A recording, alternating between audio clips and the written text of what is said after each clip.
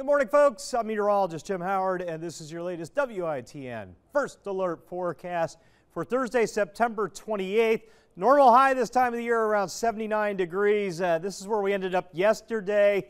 Barely made it to 70. Some of you didn't get there. Upper 60s, low 70s between the clouds and the wind, feeling very autumn-esque, almost light jacket worthy through the afternoon. Next 8 days, so we're going to come up a little bit from that 70. Today, mid-70s, tomorrow, upper 70s. A little below normal, though, I think, through the weekend, then back over 80 the middle of next week. Nice numbers. This is our time of the year for good weather. Headlines for the day today, very similar to yesterday, just a little higher on the thermometer again, but still cloudy.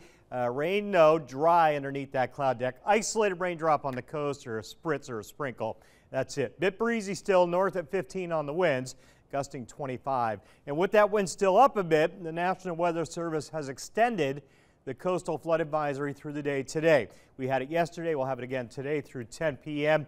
Why 10 p.m.? High tide comes around 7 p.m. So it's through that high tide cycle. 7 a.m. this morning, 7 p.m. this evening. Once we get off that high tide peak into the overnight, this will go away. 1 to 2 above normal. Outer Banks down along the Crystal Coast as well. And again, satellite radar, clouds, clouds, clouds, and occasionally a light raindrop on the coast. Keep that theme going again today. Air temp starts off in the low 60s, few 50s to the north, 10 to 15. Those are your morning winds.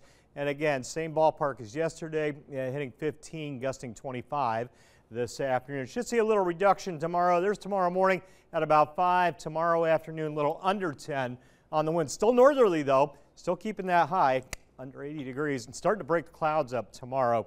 Weekend should be good. Get some sunshine back. 75 today, 78 tomorrow afternoon.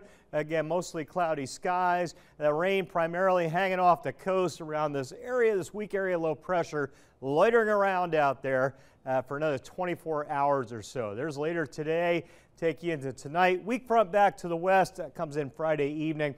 You can see that low kind of loitering around out there. This weak front kicks in and brings drier air with it. Not a cool down, but a drier air mass coming in for the weekend. The winds aloft associated with the front will help steer that low out to sea as well. So you can see the best rain chances stay offshore and actually move a little further away. So we head into the weekend. There's Saturday afternoon. That's a mostly sunny sky. Sunday looks great. Nothing but sunshine with highs, again, a click or two under 80. I like it. Monday we'll keep that nice weather train rolling down the track. 75 today, breezy, 20% chance of rain primarily on the coast. Tomorrow, a little more sunshine starting to peak out in the afternoon, 78, and that weekend looks good. Still a little breezy. Highs generally in the mid to a few upper 70s. Lows come down near 60. Drier air, a little cooler in the overnights. Next week, closing back in on 80 by Wednesday. Lows very comfortable near 60 degrees.